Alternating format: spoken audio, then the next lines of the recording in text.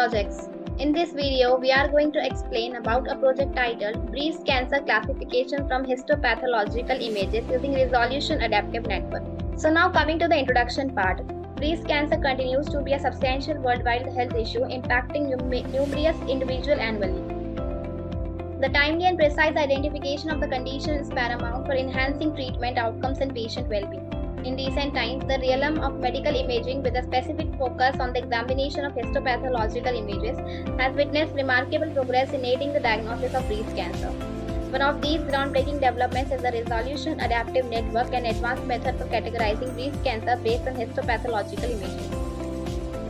So now coming to the objective part for this project, the main goal of the Resolution Adaptive Network for breast cancer classification from histopathological images are elevated diagnostic precision. The primary aim is to enhance the precision of the breast cancer classification when using histopathological images. Second, here we have streamlined analysis. Another important objective is to make the analysis process more efficient. Histopathological images are often characterized by high resolutions, which can make manual analysis a time-consuming and a resource-intensive task.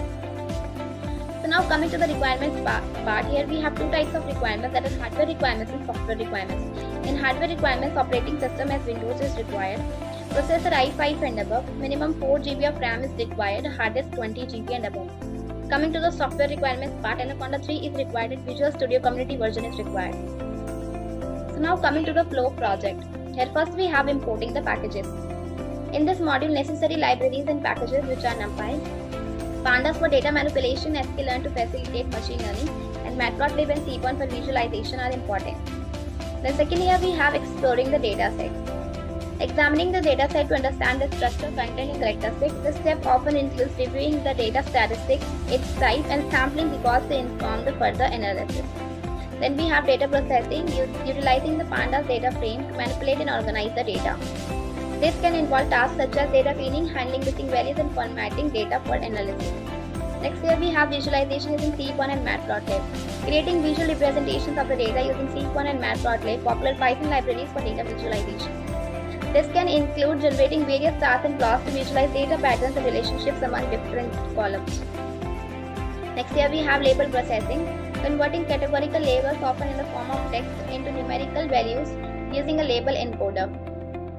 This is typically required for machine learning models that require numeric input. Next, here we have feature selection algorithm. Selecting the most relevant features or attributes from the dataset. This step can involve using a correlation algorithm with decision trees to identify important features. Separate datasets X and Y are created with and without the selected features. Then we have data split to train and test. Splitting the dataset into two subsets are training and the testing set. The training set is used to train the machine learning models while the testing set is to evaluate their performance. Next, here we have building the model. Creating machine learning models for prediction or classification. You mentioned building models both with feature selection and with all features. This can include various models such as random forest, decision tree, k-nearest neighbors, logistic regression, voting classifier, which is a combination of KNN, random forest and a decision tree, XGBoost classifier, AdaBoost, SGD classifier, stacking classifier, which composed of random forest, SGD and LR, and a weighted stacking meta-classifier incorporating random forest, light, GBM and MLP. The next step we have training and building the model. Training the machine learning models by the training data to enable them to learn patterns and relationships in the data. This is the critical step in the machine learning process to ensure accurate predictions.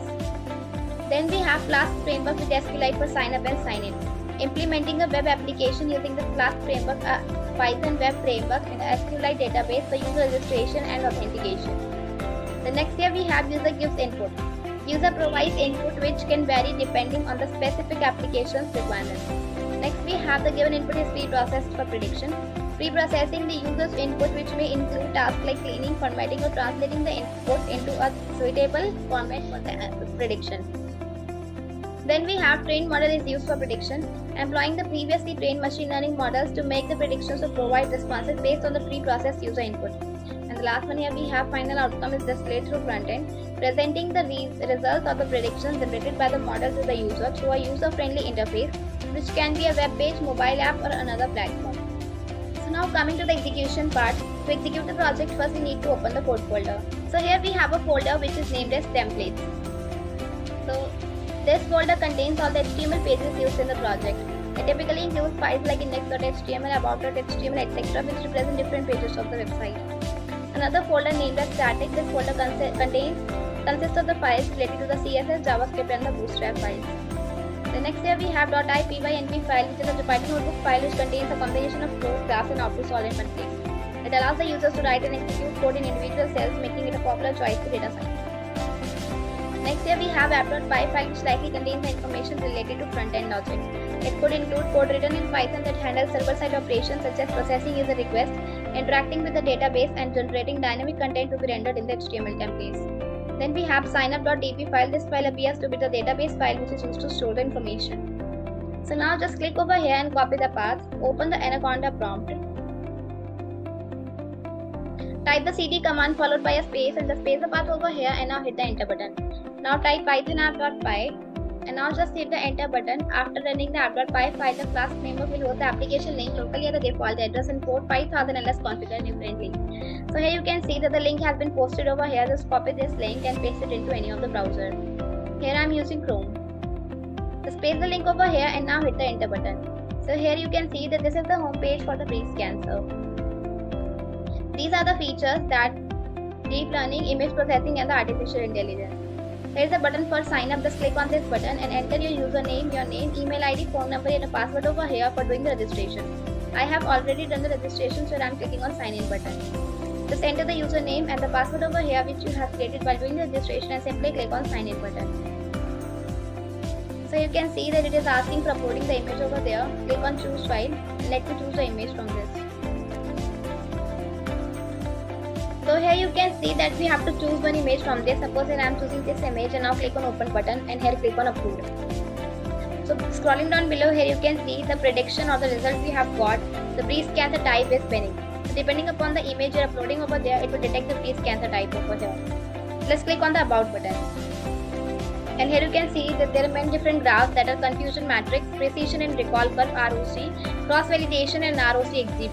So depending on this graph, we have got the accuracy, precision and recall over here. There is a button for sign out. Just simply click on this button and you can successfully log out with this. So now coming back to the conclusion part. In conclusion, the application of the resolution in this adaptive network for breast cancer classification from histopathological images represents a significant leap forward in the field of medical imaging and cancer diagnosis. To sum up, the utilization of the resolution network adaptive network for classifying breast cancer from histopathological images signifies a substantial advancement in the domain of medical imaging and cancer diagnosis. The prospective advantages of this technology are profound. Through a substantial improvement in the diagnostic precision, the resolution adaptive network has the capacity to identify breast cancer in its early stages, often enabling more effective treatment. So here we have completed with our project. Thank you for watching video. For more projects, please visit our website www.trueprojects.in. For updates on latest project videos, please visit True Projects YouTube channel and subscribe.